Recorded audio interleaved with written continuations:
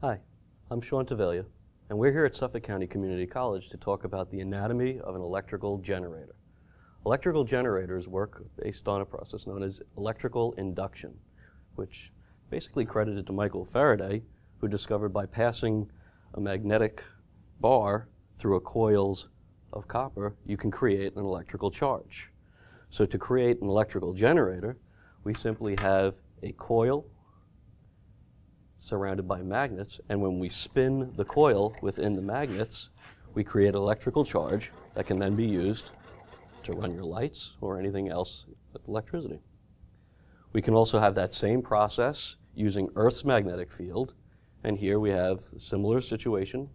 We have a coil moving around this circle, and we have Earth's magnetic field moving through the room.